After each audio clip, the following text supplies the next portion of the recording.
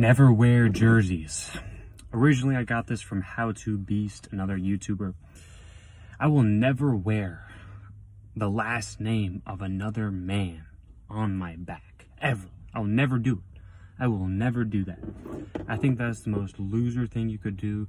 That's the most low-level thing that you could do, to praise another man because of his sporting abilities, because he can throw the football so well, because he can hit home runs, because he can shoot a basketball into a net. Like, because they're so good at these sports, people will literally wear the last name of another man on their back, and it's insane. Like, if you really, I care about my life more than I care about somebody else's life, and that's very, very, you could say that's narcissistic or whatever, but it's like, why would I care about this NFL player when they do nothing to help me with my life, ever?